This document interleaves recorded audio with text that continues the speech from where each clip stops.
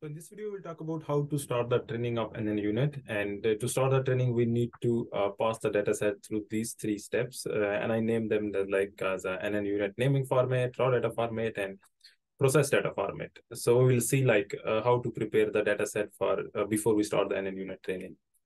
So yeah, so let's start with naming format. So if we have like any data set, like I have this segmentation of IOTA data set from Mekai Challenge 2023.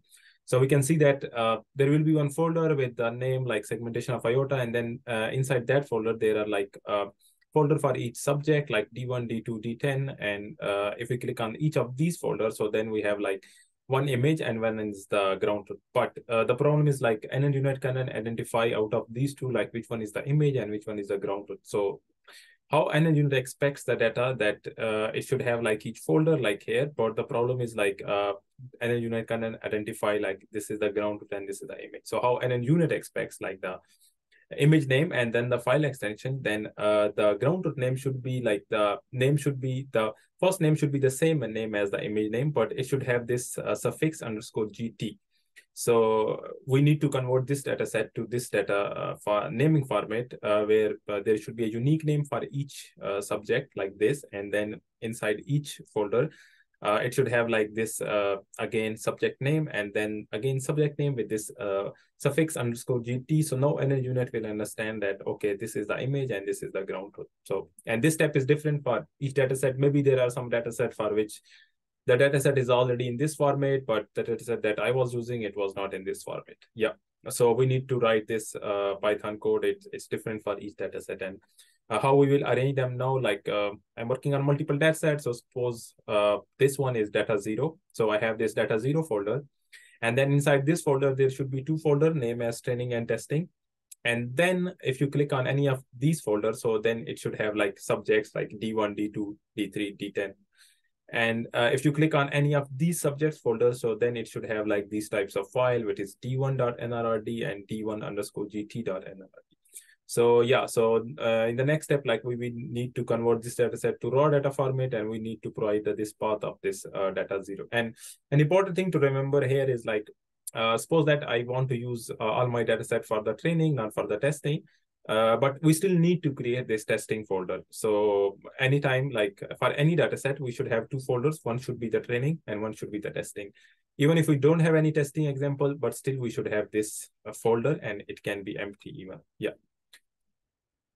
So before going to the preparing the raw data format, there's a job script which is useful in the case when we are running our jobs on the cluster. So there are a few important points in this. The first one is like, depending upon the resources which are available to you, you need to specify like how many GPUs or how much time do you want to use. Then this is the important thing, like we need to activate the environment before running any of the command from now to onward. Like in my case, I named it as a nn_unet. It is my virtual environment where nnUNet is installed.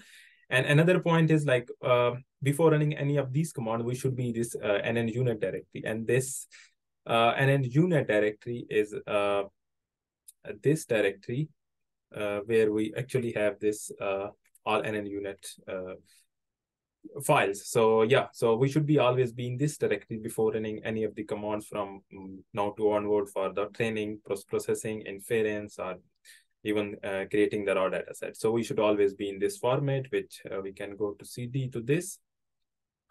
And the next step is like, we created some paths, nnUNet raw, nnUNet process, and nnUNet results. And these paths are different from the nnUNet-V1. So yeah, so if you're using nnUNet-V1, please update them. And here, like we need to specify like where we want to save our raw dataset, where we want to save our process dataset, and where we want to save the segmentation results. And instead of like nnUNet-V1, we are free to specify these path anywhere inside the nnUNet directory or even outside the nnUNet directory. So, and we don't need like all of these like for pre-processing or generating like the results, or like to create like this, like to create this raw data format, we don't need this pre-process and results format. But in my job script, I'm using all of these three consistently. And then here we need to specify like either we want to run a Python file like for the generating the raw data set, or we want to run some command like for the training, inference, or generating the process data set. So we will discuss like how to change this path for each of the tasks that we are going to perform. So yeah, so all these three parts, they will remain same. If we follow this format, then these three paths will remain same. So every time we need to change, we will change like this line over here. So yeah, so we have our data set, which is the nnUNet naming format, but we now want to convert it to nnUNet raw data format.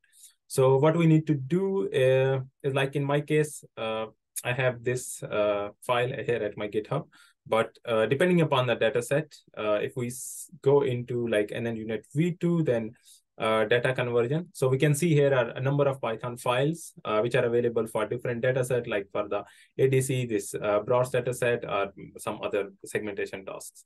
So it entirely depends on the task that either you can use any of the raw data format to get raw data format and this conversion format, which is available at my GitHub. So here we need to change like certain things. First thing is like the task name. So in my case, like a segmentation of IOTA, so I named it as a seg-A, yeah. And the other important thing is like to change this JSON format file. So it specifies like what is the modality to available. Like in my case, that I have OCT, and what are the labels, like is this background, it will always be 0. Then some other classes like IOTA or right ventricular or left ventricular and whatever it is. So in this data set, we have only one class, this IOTA.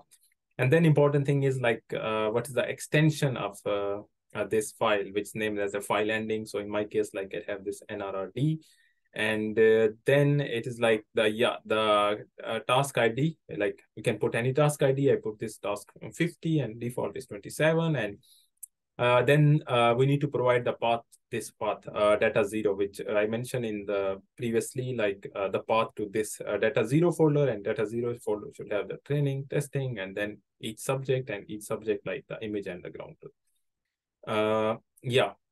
So if we specify all these paths, so I have like my own script to get the raw data, but you can use any of them, or you can write your own one. So if we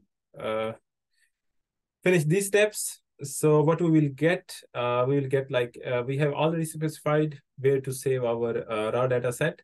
So if we see like our raw data set folder, so there will be a generated a folder with dataset name, dataset, and we'll have this ID and then the task name. And inside of this folder, there will be like training, what are the training images, what are testing images, what are the training labels, and there will be a folder with the name like dataset.json, which will see like what was the modality and what the labels were, what are the number of training example, and what was the file ending. So yeah, so even if in this case, like I'm using all of the subjects as a training, so I will use like 5-fold cross validation, but this testing set image underscore TS, which is a testing images, that would be empty, but it doesn't matter. Yeah, so going through this step, we will get like an nnUNet raw data format. So the third step is like to generate the nnUNet process data format, because this is the thing from where the training will start. So what we need to do is we need to use the same JavaScript as I mentioned before. This is the same, and all we need to do is to change like this. Instead of now like running a Python file, we will use this Python command, which is like nnUNet-V2 underscore plan underscore and preprocess, and then this is like the task name. The task ID, sorry, which is 50. And what it will do, like we already specified this process data folder. So in process data folder, it will again generate a folder with dataset underscore 50 underscore seg-A. And then it will generate like different configuration of an nnUNet, like 2D, 3D full res, 3D low res. So it is not guaranteed that for each dataset, these 3 or 4 configuration will be generated. It depends entirely on the dataset. And then it will generate like what are the dataset fingerprints, like which images will be used as a training for the first fold and which will be used as the validation for the first fold, and same for the second or third. And similarly, it will have like what will be the number of filter for 3D full res, what will be the like the spacing, the voxel size for the full res or the low res or 2D. So it will have like all these type of information in this process data format. And next, like whenever we start the training and we specify that we want to run the 3D full res, low res, or 2D, so it will use this folder to continue the training. Yeah, so finally it's the training step. And in the training step, like again, the JavaScript will remain same. And all we need to change is like this nnUNet-V2 underscore train and specify like the task ID and which configuration do you want, 3D full res, low res, or 2D. And then it's like what fold we want to train. So this is a very simple example where I just only want to train like on the fold 2. So I will just specify fold 2 and it will start the training. So yeah, and this is like how the unit will be trained. And when it is trained, it will put like the results in this results folder. Yeah, and this is like how do I save like the job scripts. And yeah, so I have like another folder along with this nnUNet scripts, and there is like I have different job scripts. If we can see like the how this train one looks like. Yeah, so this is like how the job script will look like for any of the task. And if further we can use like if we want to use some pre-trained weights, so we can specify this and provide the path like where the pre-trained weights will be. And we can change like these paths where we want to save the results. Yeah, and this npz, like it will save the probabilities when the training is finished, but these all are like optional things. Yeah, and there are also some things like nnUNet by default use the deep supervision, but if we don't want to use the deep supervision, then using this flag.tr we can specify like different variants of nnUNet training. Like if we go to the nnUNet-V2 and go to like it's the training folder. So yeah, so this is like the main trainer which will be used, this one. So I also have its variants, but this will be the main one. And if we click on the variants, then there are different variants. Like sometimes we want to use the data augmentation, sometimes we don't want to use the data augmentation. So one variant is this. So we will specify like /.tr and then nnUNet trainer DFI, which will apply like heavy data augmentation. If we want to use like some different loss functions, so we will specify one of these files in the data augmentation. And if we don't want to use like the deep supervision, we will specify this. And if we want to use like patch normalization, we need to specify this. Yeah, and there is different things like for the optimizer, network architecture, and learning rate schedule.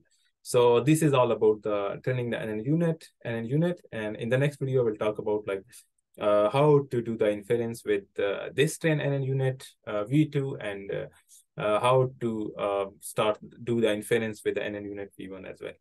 So yeah, stay tuned for the next phase of the videos, which will be about the inference of the nnUNet V2.